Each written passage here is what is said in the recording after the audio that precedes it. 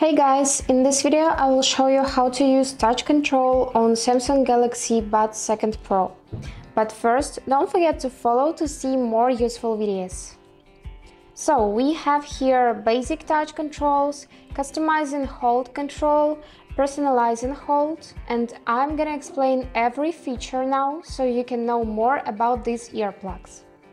So, to play or pause the music, tap either earbud once, like this. But you need to put them in first, so that's what I'm gonna do now. So now I'm gonna press once on the right earbud and you'll see that the music will start playing. Now I'm gonna tap one more time, so the music will stop playing. Now the double tap on the right earbud will move you to the next track. Great!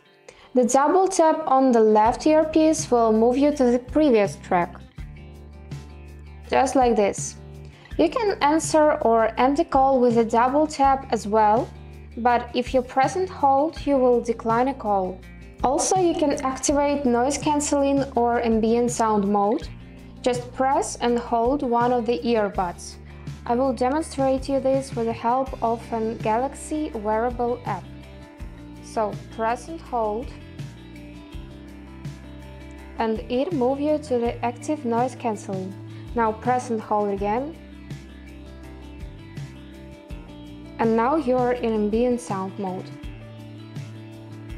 You can easily personalize some functions. So go to touch control, scroll down just here, tap on it, and tap on the touch and hold. Here you can customize the left and right earbuds according to your preferences. So you can choose volume down, Spotify, Samsung Music.